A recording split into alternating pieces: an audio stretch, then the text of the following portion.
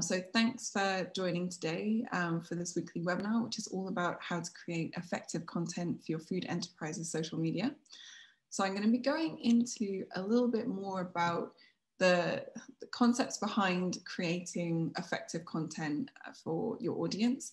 So I'm not going to be going into things like posting schedules and strategies, but simply just how to create the posts which your audience will love and help them to connect more with your food enterprise and take them on that journey of, becoming more and more loyal to your food enterprise and to continue to shop with you, as well as to kind of develop that relationship with your customers through the content that you're posting, so that you can create these great relationships which are mutually beneficial to everybody. So here's a little bit about what to expect. I want to say I'm going to be covering quite a lot in the session today, so I don't want anyone to kind of stress out trying to follow all of the things. So even if, as I'm talking, even if just one or two things stick with you and help you to create content, then that's a really good result. So just have kind of trust in, as you're kind of listening along, that you'll receive information that's gonna help you, and you might not receive all the information at once. I'm going to be showing the slides after the session, so you can always review them, and they'll be recording too. So if there are any bits that you might have missed first time through, you'll be able to kind of go back and look at it. And also this session will work really well with some of the other classes that I've done before about posting strategies and things like that. So here's a general overview of the things we're going to be covering. So I'm going to start off with talking about how you can use your content to create a sense of belonging with your customers, which will then help to improve customer loyalty with your food enterprise, which is a great thing to be able to do with your content on social media. And then also why it's important to center your customer in what, and also how you can do that in your content. Talk a little bit about the 3 E's and how you can use them to give value in your content. Some style tips, and sorry, I've got like a fly in here that keeps trying to land on my nose. So if I look like I'm swatting, which I kind of am. And I'm going to talk about storytelling with some reasons of why you should or can try to use storytelling in your content posting, but then also why storytelling is so effective, as well as some tips of how you can implement it in a really simple way. A bit about the concept that you might have heard of. It's a bit of a kind of cheesy marketing catchphrase of know, love and trust, or I think the original is know, like and trust. Talk a bit about why that's important, and also that's where I've got this really lovely kind of list of different prompts which fit into these different boxes around know, love and trust that will help you to post content that will help you to actually get results with the content that you're posting. Then I'm going to talk a little bit about Facebook and Instagram insights and how you can use that to measure and improve what you're doing with your content.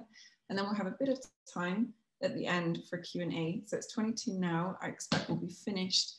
I'll finish the slides by about 10 past, quarter past, and then we'll have a Q&A. But that's quite a hefty amount of me talking. So if at any point you have any questions as I'm going, please feel free to ask them. That's totally fine. For some reason this time I can't see the chat, so it would just be great if you could unmute yourself and let me know. But if you don't want to interrupt me as I'm going, also please put your questions or any comments or thoughts into the chat, and that'll be the first thing that I get to once I've finished introducing the slides to you.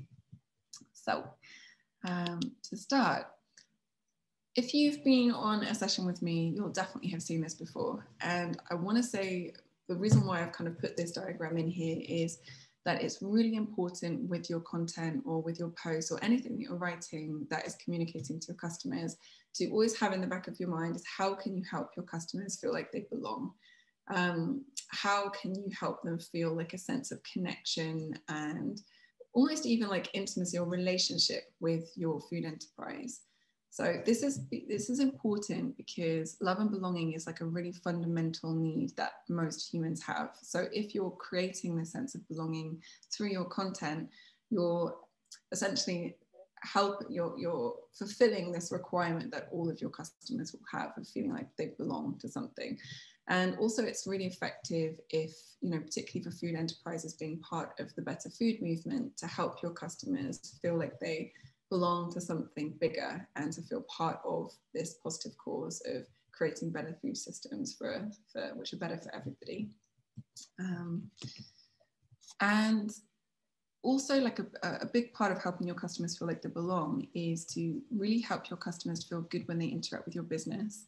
So this is in your content. Have a look at what you're normally posting or what you're normally saying. You can also spread, it doesn't have to be just be with your social posting. This can also be with your shop front or with your email marketing.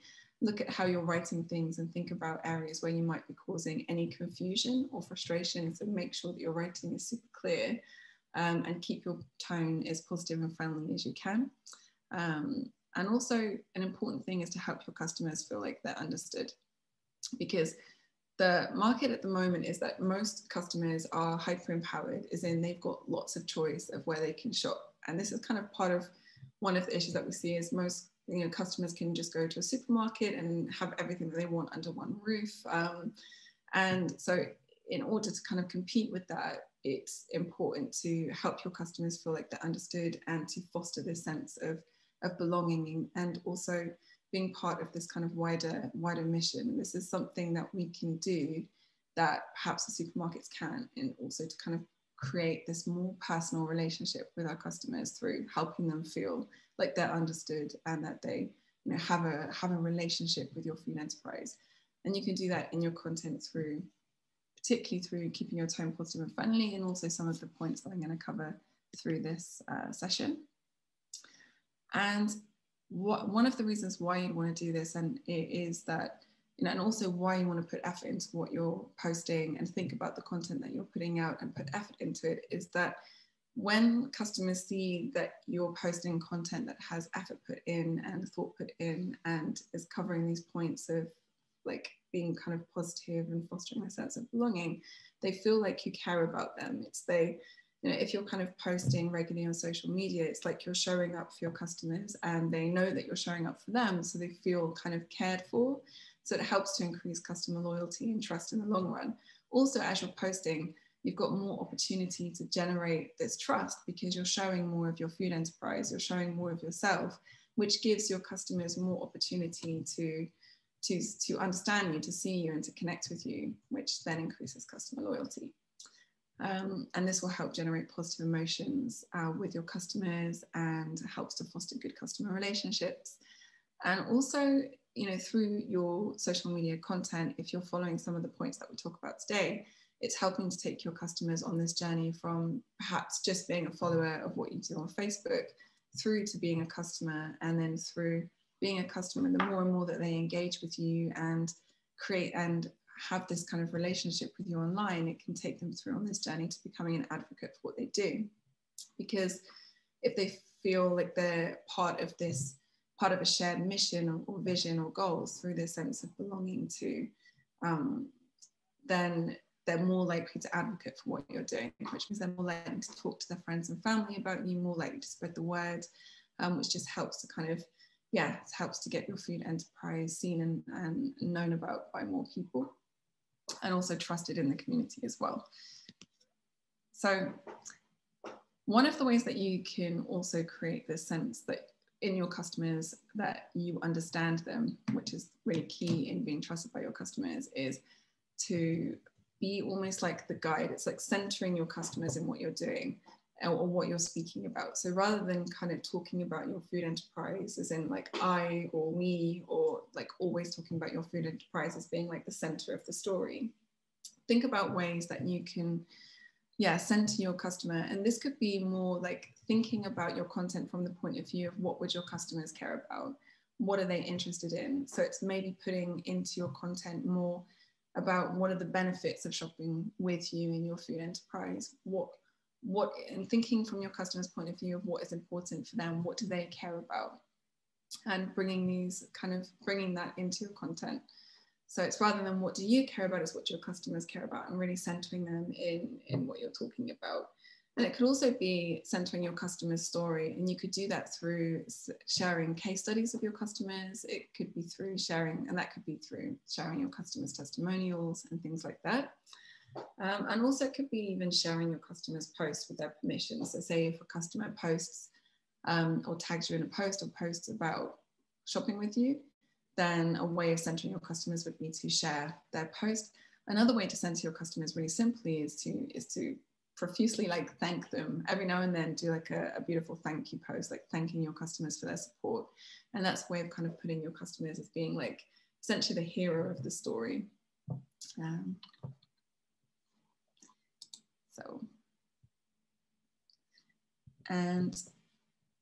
So this is something that I use as a kind of a quick check before I post anything. And that's just thinking about the post from the point of view of, is it giving value? And the 3 E's, so questioning, is the post educational, emotional, or entertaining, is a really simple way of checking that what you're putting on your social media is offering value to your audience. So before you post a post, does it cover one of these points? Is it educational, i.e. this could be something like your recipe post, or it could be, you know, I mean, it could also be, if you're talking, going back to the point before about bringing your customers into the wider mission of more sustainable food systems or local food, and why that's important to your community or why that's beneficial to the community. You could then talk about this in an educational post of, you know, for example, if you want to talk about the benefits of local food, you could talk about how you're keeping more value in the community. The pounds that people spent are being spent in the community, which is keeping that money local, as opposed to being filtered off into the ether that is like the supermarket system. So it's therefore creating a more vibrant and more supported and healthy community. So it could, you know, so you could be on either scale, simple recipes to talking about some of the kind of wider issues and giving informational content around that. It could also be emotional, and this could be, for example, like cute posts that have like animal photos or things like that. So it could be provoking this emotion of like kind of like empathy or cuteness. It could also be posts around sharing your story, particularly if you've had as an enterprise like an interesting non-linear story, or perhaps thinking of like the hero's journey. If you've been through a point of tension as an enterprise, not knowing if you're going to make it or not, that would make quite like a strong emotional story to share with your followers that will help them to make this emotional connection with you. It's essentially thinking, does this post provoke an emotion? Obviously bonus points if it's a positive emotion. And is the post entertaining? So that could be, does it have points of humor, or that humor is really subjective, so not everyone has the same sense of humor, so use this one with caution. But you'll gradually, as you're posting, know what works for your audience. You can gradually get like a sense of your audience's taste when it comes to humor. And these are just 3 points, like what is the post offering to your customers, and if it helps them to feel an emotional response, if it helps them to feel entertained, or to have like a moment of like laughter or in their day, that's a really positive thing that you're bringing to your audience, which also then kind of goes back to what we were talking about with helping to create like positive emotions or positive feeling with your audience when they interact with your enterprise. And here are a couple of examples of posts which cover the 3 E's, and I've seem to have picked ones that are entertaining today. So this is one from Ulster Country Market, which is a really, I think, quite smart way of nudging people to remember the order cycle. So you've got these like cute eggs that have been humanized with little like speech bubbles. And so it's like a kind of a comment, like a slightly funny and entertaining way to deliver that kind of don't forget to make your order message, which is, I think, really smart. And this is also a recent post by Kent Food Hub's Folkestone, which I really love. It's like injecting puns into their content. Food puns are always brilliant. So we can't remain calm, it's nearly time. And this, for example, this is also like how you can think about what's entertaining as being, it's like subjective, right? So some people hate puns, some people love them, but you'll quite quickly get a sense of what your audience likes or not. From the results that I've seen, puns always seem to work really well for some reason. So do memes for this, I think, for the same reason. I think with a lot of what's kind of going on in the macrocosm at the moment, injecting humor seems to be particularly effective in your social media. And a nice thing to do for people who might have been scrolling and seeing maybe not such like light-hearted content with all of the things that are going on for us all at the moment. And here are some simple style tips that are also, I look at this almost like as a checklist when you're writing a post. Writing online is a lot more casual than if you're, say, writing a letter, or writing an essay, I don't know, or comparing social media to even writing an email. Like, you can get away with a lot more casual style of writing on your social media. In fact, the more casual it is, the better. Kind of humanizes your content and helps people to feel a bit more of a kind of human connection with you. So as long as the closer it is to almost like speaking style, the better when it comes to social media content. Again, there's a caveat of this with, it depends on your audience, but from everything that I know about food enterprises content, I found that casual, almost conversational writing on social media brings the best effect for you. But this would be different, say, if you're an educational establishment. So it does depend on the type of enterprise that you have, but in our case, casual is better. Also, make sure on social media that your first sentence of your post is the best sentence. Questions work really well here. You want to kind of almost be enticing the viewer to read more, because often your caption on social media will be shortened when people see it in their newsfeed or on their phone, and they'll have like an option to see more. So you want that first sentence to entice your customers to see more. And here's a link, when I share the slides later, here's a link to a headline optimizer. So it's just something you can type in your first sentence and get like a gauge of how like attractive it is, almost as if it was a headline. So obviously it's not a headline or a title, but I found this quite effective for planning your first sentence of a post, and just you can then get a gauge of how attractive it is. Prioritize readability and write for ease of understanding. This comes back to writing more casually and more conversationally.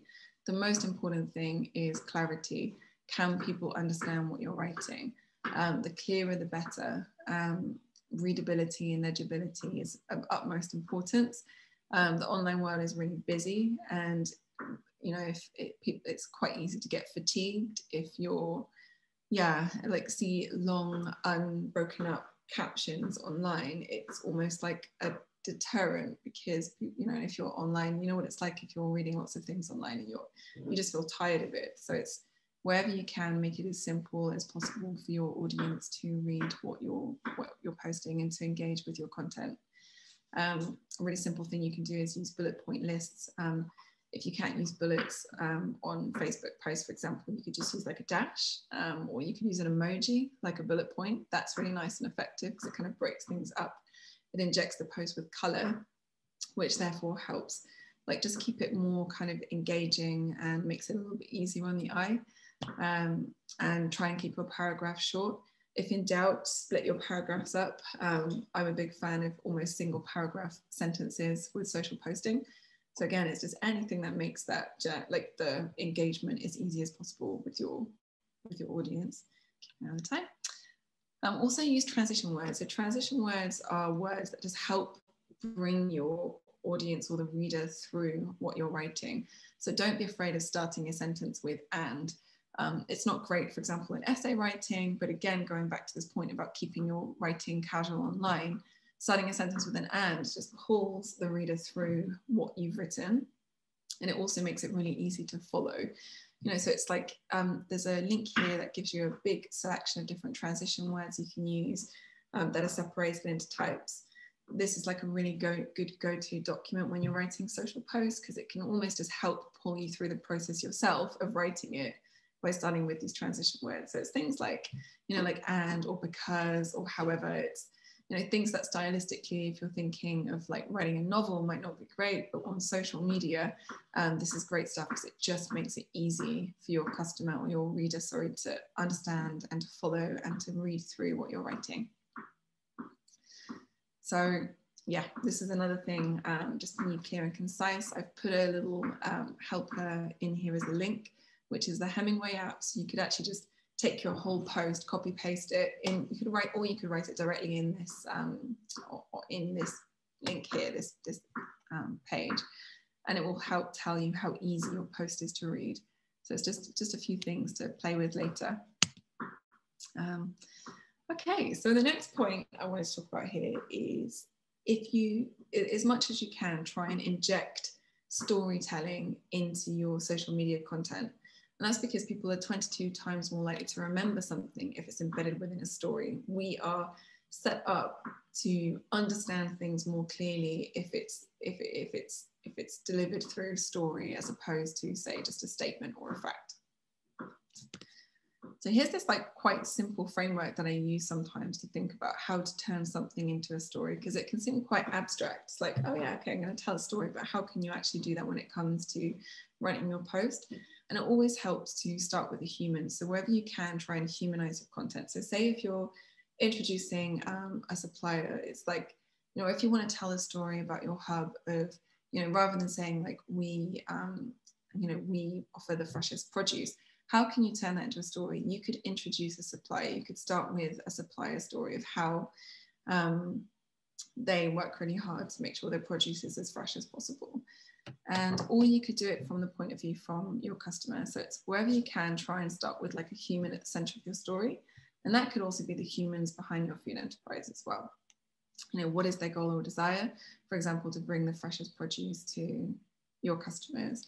And what's the obstacle? That could be quite a clear one. For example, like maybe it's a challenge that they had like in their production, and how did they overcome that obstacle? And the final message here is something you want to kind of wrap up with. What's the main thing that you want your customer to walk away with? So say, for example, just with this like really simple idea of freshness, the message you want your customer to walk away with is that your produce is like the produce that you sell through your food enterprise is super fresh and amazing. So this is just like a really simple way of looking at it. Stories don't have to be like a really long post. How in like just a few tiny, like 4 sentences, could you use this framework to, to kind of almost storify what you're writing? And okay, so the next thing I want to talk about is the concept of a know, love, and trust. So it's, most people buy from businesses that they know and that they like or love and that they trust. So these are kind of 3 core kind of principles to think about with your content of how are you helping your customer to know who you are, either know who you are individually if you're kind of like a one-person enterprise, or how to know who you are as a food enterprise. Like what's the personality behind your food enterprise? Who are the people behind your food enterprise's name? How to help your audience to love or like you, and also how to help them trust you. I think, sorry, I've just got someone in the waiting room, I think. Okay, cool. And trust, how to help your customers trust you. There's lots of different ways you can do this, but trust is vital if you, for example, want to improve customer loyalty and to keep your customers in the long run. If they trust your food enterprise, they're more likely to come back again and again in the future. And your content on social media is one way that you can help to fulfill these 3 points that will help your audience to perhaps just go from knowing about you on social media or having come across your profile on social media to actually buying from you and to continue to buy from you. So here's some ideas. So I've broken this up with some prompts of different things that you can do that cover these 3 points or help you to build these 3 points with your audience. And there's a couple of different types of posts that you can do to help you with this. So I'm going to start off with some ideas of posts that you can write that are personal. And this will help you to kind of tick that box of know and also trust, because if they see the kind of the people behind your food enterprise, or if again the more kind of get more of a sense of who you are as people, then that will help them to trust you and also to know you, and you know, because you're all amazing, obviously like you as well at the same time. So writing thank you posts to your customers and supporters is a really good thing to do here, because it gives this sense of who you are and what you're about. By saying thank you, it helps your customers feel appreciated and also to feel more of a personal connection with you. So I'd recommend doing like thank you posts, and this could be as like a general thank you so much for supporting us, this has been an amazing month for us, like talk about some of the good things that have happened for you that month. and really express gratitude for the support that you get from your customers or supporters. Also, you can do a personal post where you really show what you love, like really share your enthusiasm for what you do. And this is something that maybe you could do if it's just you could talk about that quite personally and just get quite used to kind of writing from your own point of view.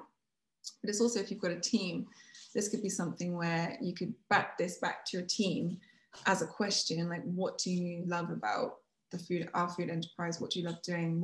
What makes you feel really enthusiastic about what we're doing? And just create almost like little sound bites, which you could actually share as like a video, or you could share it just as like a typed quote and then quoted from team member's name. And it's just starting to kind of like create this kind of personality behind your enterprise.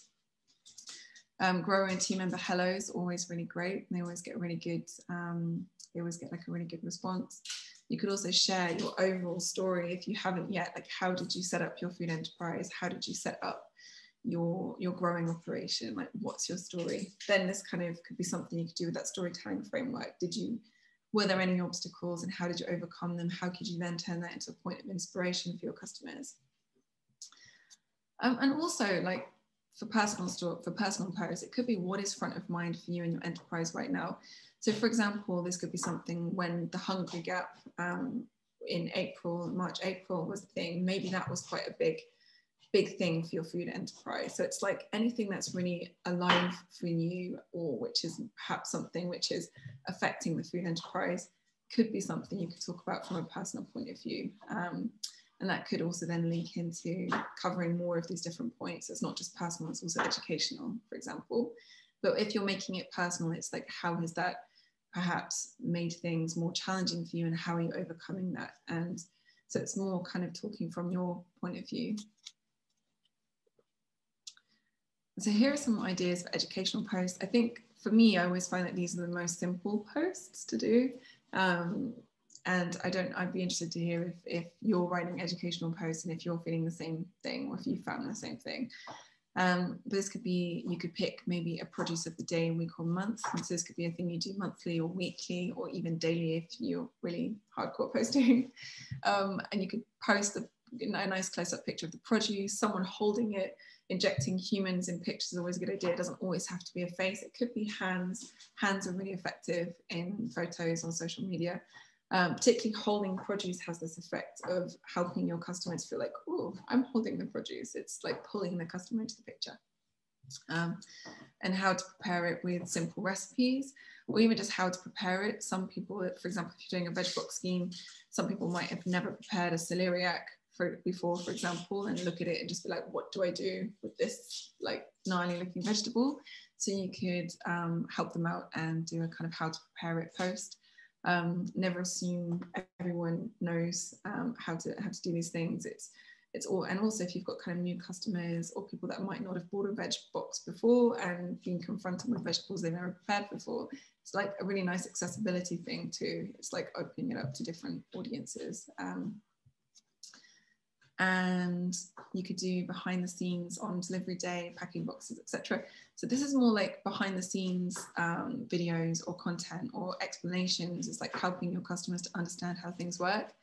This is like doubly beneficial because you can almost, by educating your audience on how things work in your food enterprise, you could also then use these posts to almost like handle objections in advance. So if you have a reoccurring problem that's like might be a point of frustration for your customers, you can use an educational post to explain why that happens. And also even better if you can then tie that into a benefit for the customer. So an example might be, like if you have to replace things in a veg box, you could then explain why this happens and how this happens, and then the benefit to the customer is perhaps that it keeps the prices lower for them. Or the benefit for them is that they get, access to unique and varied produce, or they get the most fresh produce. So, think about so it's like handling that objection through this educational post whilst also making this a benefit for the customer. And also, if You could also use educational posts as a way to talk about issues that you want to align your food enterprise with. So it could be wider systemic issues within the food system or food production. And this is a way of helping your customers to know what you're about, but also you can then also use these posts to educate customers on some of these wider issues that we're all facing. This is something to think about as well when you share posts. So if you're sharing, if you don't like talking about issues directly from your point of view as an enterprise, you could share a post from an organization you want to support. For example, the Nine Workers Alliance share a post that talks about an issue and just do a small caption that maybe talks about your main learnings from that post. And that would then count as an educational post, and it's like then giving back this, offering something to your customers, offering value because they're learning something new potentially. Then it's also like offering value to organizations that you want to support as a food enterprise, while also affiliating yourself and your values with those organizations. So here's some ideas of inspirational posts. I just want to kind of recap the different types of posts I'm talking about here. So there's like personal posts, there is educational posts, not to be confused with the 3 E's, personal posts, educational posts, and now inspirational posts. And this could be posts where you're doing like beautiful nature close-ups, and this could be close-ups of produce, like really gorgeous looking food.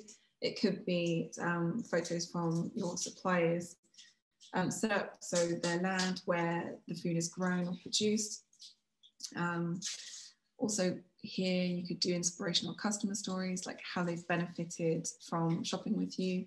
If this, you might not have this, you might not have anything now, but then when you see something like this from a customer, it'll probably, oh, this is actually quite inspirational, and that would then count as an inspirational post.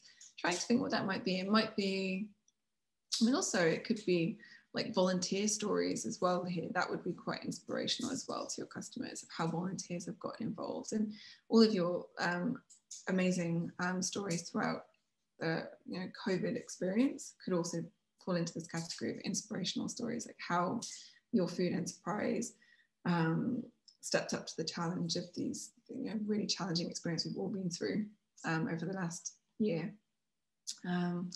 You could share what motivates you and your team. So this could be something that, again, you could bat it back to the team just as a question, like what really motivates you to do the work we do, and then see what lovely stuff comes back, and then use that in your social media.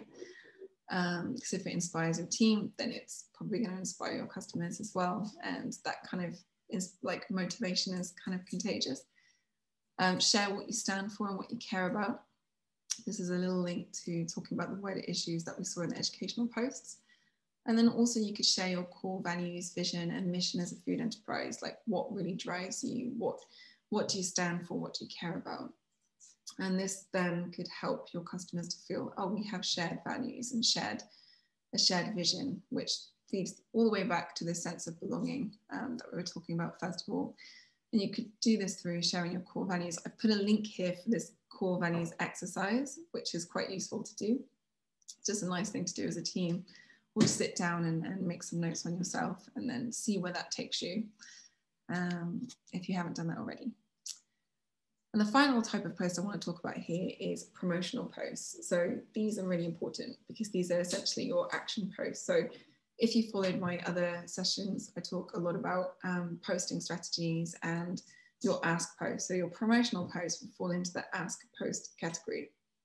So in promotional posts, you want to have really strong and clear call to actions. So what is it you want? So these are the posts where you're actually asking your customer to do a thing that benefits your food enterprise. Like go to your shop front and place an order before the order cycle closes, or join your mailing list. It's always good with these to, again, wherever you can, just put a little, remind the customer of the benefit for them. So for example, joining the mailing list, the benefit would be don't miss out on an order again. It could be like, so think about what the benefit is to them. Obviously, put your order in before the order cycle closing. What are the amazing benefits for shopping with you? It's just something to think about to add into these posts. And another idea for a promotional post is like really promoting your food enterprise and why you're so great. And sometimes these posts can be the hardest or the easiest to write, depending on depending on the person. I find these impossible to do for myself, but I find them really easy to do for businesses that I work with. I don't know if you can relate. So this could also be writing case studies and customer testimonials, feature your most satisfied loyal customers as they're your best advocates, and stats show that even like 88% of people who have seen a review or a testimonial online will then make a purchasing decision based on that testimonial, which is an amazing statistic if you think about it. And also everyone knows that if a kind of a friend or family member says something positive about business, you're much more likely to trust that business and perhaps shop with them. So customer testimonials are really a really good thing to start putting into your general social media content feed. If you don't have any, you could always start asking for them, what customers do you have a good relationship with them? What customers do you have a good relationship with? Ask them to write a testimonial for you, or if someone sends a positive message to you or an email, just reply, and it's got something really lovely in that you could use, reply and say, and ask them, thank you so much for your lovely email. Do you mind if I use this paragraph in our social media to promote our food enterprise? Most of your customers will be happy to help. Could also be, even if in person someone says something really positive to you about what you're doing, you could ask them, do you mind if I quote you in a social media post? Thank you so much for the positive feedback. It really means a lot to us. Do you mind if I use what you've just said on our social media? So it's just getting into the habit of collecting these and then using them. Okay, so the last thing I want to talk about, I'm just looking at the time, I've got just enough time to do this to give us a good chunk of Q&A at the end, which is great. So it's important to measure and improve what you're doing, and you can do this by using social media insights. And the reason you want to do this is because you want to find out what your audience loves so that you can do more of it. Because we can kind of overcomplicate what we're doing online, but essentially what you're trying to do is find out what your audience really loves about what you're doing on social media and just try and do more of that thing and less of the thing that they don't love so much. And you can kind of track this using social media insights. So I'm just going to introduce you here to Facebook Insights. I wanted to introduce you to Instagram Insights too today, but I'd have to hook up my mobile and log into Zoom with that, which I don't think I've got time for. But I'll be doing another Instagram lunchtime workshop, and I'll make sure I've got my phone connected for that one so I can actually show you how to do that on your phone. So first of all, if you go to your page's insights, I'm actually going to go back to the page here so I can show you how to find that and just go completely back to basics. I'm really sorry that my internet's so slow when I'm on Zoom. Okay. Okay, so on your Facebook page, you will have a list here on your page, and one of the options will be Insights. And if you click on it, you'll come to this page, which is your page Insights page. And also I'll share a link as well, how to find your insights for your page, or a quick how-to in the event profile. Because I know sometimes some of us that use Facebook quite a lot, you think it's quite intuitive, but sometimes if you don't use Facebook that much, it's not so intuitive and it's hard to find anything. So this would be your overview page. And you can see here just a general overview of how your page is doing. I'm not going to go into this today. I might do a separate session on exactly how to read and understand your insights.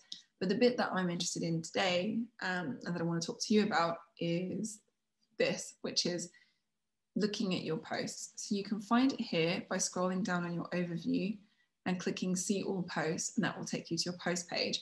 Or you can find it in this menu on your left. So you want to scroll down and you go to Posts. And if you click on that, then you will see an overview of all of the posts that you've posted recently and how they've done. So the first thing on the top of the page will be this, which shows you what time to post or what time works for you. Just want to say here that this is in Pacific time zone, so don't get confused if you think suddenly everyone is offline between 6 and 9. That's actually nighttime for us in the UK. So that, just remember that this is Pacific time zone, so don't get confused with that. Then here's a list of all the posts you published. So you can have a look here at what posts have performed well in the past for you. And then you can start to optimize what you're posting based on what your audience have reacted to in the past. You can also see a breakdown of what types of posts have done well. So you can look here at post types. If you click on that, you'll see what types of posts have done well. And by post types, it means, you know, links, images, videos, shared videos. And you can see here for this particular account, which is Upcycled Mushrooms, photos have done really well. And here is more where you'll get more of the detail. So with each of the posts, you can see here, the reach that you see here in light orange is organic reach. So that means how many people have seen this post. So this is something that connects with the algorithm on Facebook, which I've talked about in another session. Happy to talk about it more in the Q&A, but I'm not going to linger on how the algorithm affects reach, but we can talk about it in the Q&A if you want to. And then this bit is engagement. So the stats that I'd be looking at are, how did the post do here? How much reach did it get? So you can see here, this post got a lot of organic reach. So I'd be questioning what was so great about this post. Start to make notes. You can just start to like have a notepad where you write what posts are doing well, what themes are doing well, what topics are doing well. And then look at that next time you start to write your content. And I'd also look at engagement. Is the engagement high? So here you've got likes and comments. So you can see, are people interacting with the post? Usually you'll find if your post has had more reach, it will have more engagement. So it's quite easy to just look at these two together and find out what posts are effective. But it's also, if you want to go into more detail, you can also find what posts am I getting the most engagement with? Did I ask a question in this post and did that impact my engagement? And it's just a way that you can start to use insights to improve what you're doing on social media and see what posts your customers have loved. So yeah, I'm probably going to do a session purely on insights where I'll go into more detail. But I think that's it for now. And I want to go into some Q&A time. Cool. So I feel like I've kind of rattled through lots of things. Does anyone have any questions?